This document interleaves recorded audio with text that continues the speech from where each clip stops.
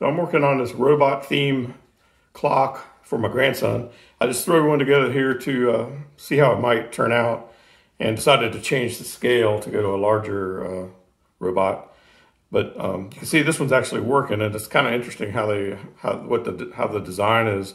It just uses the hour movement, not the minute or the second, and it just has one continuous disc that rotates and indicates the time. So you can see right now it's a little past 2:30, and that's what time it is. And so on the back here, the back pops out, and you can see there's the meter movement. And actually, these wires are for a backlit LED. But what I'm planning to do, I'm going to make it a larger scale, so I'm printing it in a 1.8 scale. These are the movements that I use. I actually had that one, but I've ordered some more. And these are about $9 a piece. I buy them from this company here called Clock It, and later I'll zoom in on this if you want to read about it. But these are silent movements, and they're quartz. They run on one AA battery. And you can get movements that are like have built-in receivers, or they also have built-in daylight savings time controls where they automatically advance or retard with the timing.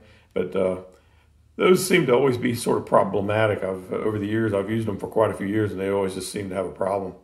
So I've decided not to mess with them now for this clock.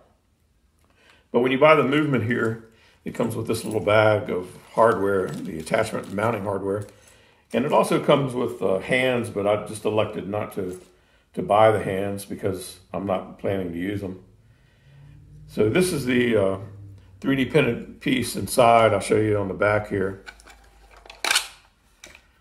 It's hard to see in this one that's gray, but this is the piece that the clock attaches to. And it would go in there like this, and the meter movement then goes in like this with the battery at the bottom. And so what you do here is just, I'm going to use a rubber isolator on this one, and then a washer and a nut.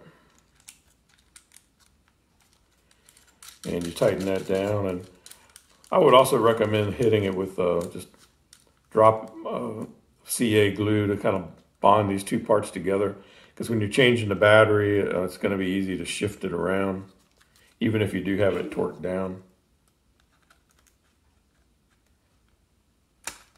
And so this is able to just slide in and adjust to the depth. And this is the part here that you're going to be, that white sleeve, that's the part that the hour hand is going to be connected to. And there's these other little hardware pieces that won't be used. The nut that attaches to the minute hand. And then there's also an open nut here that they include in case you want to use the second hand movement. So this is what you do. You'd mount the clock to that, and then you slide the disc on there. But what I'm going to do, I'm making a larger one for my grandson, so I'm going to a 1.8 size scale. It's about as large as I can get into my printer and print the pieces. So it's pretty good size. I'm also going to backlight it like this one. So on this one, the hole got larger too. I thought about trying to go in and modify the design, but decided in the end just to come up with a spacer or a washer and do it. So I'll go ahead and I found a washer that fits over the movement. I'm going to go ahead and use this isolator again and drop this down. And found this washer I'm going to use. And then drop the nut on there.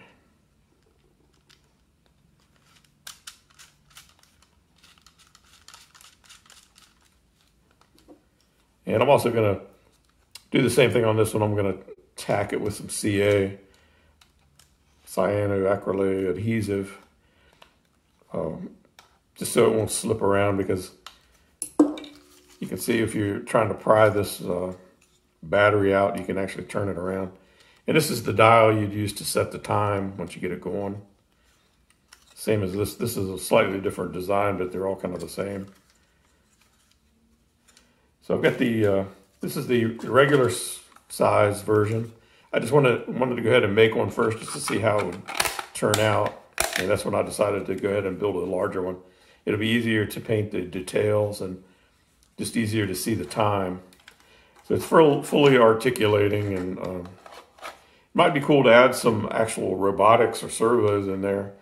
This one might be hard to fit all that into, but the larger scale one, you probably could do something like that. So I'm going to zoom in on this in case you want to read about it. But the company's Clock It. They sell all sorts of clock kits or movements, but I just downloaded the 3D design and printed it myself. You won't be able to find this kit at Clock It, but you can find the movements there to put it together. So good luck with your project, and you'll probably find you can put these clock movements in just about anything and turn it into a clock. I've seen all sorts of things become clocks. But I really like the design of this robot. I think it's pretty interesting and cool. And I think my grandson is really going to enjoy having it. Thanks for watching.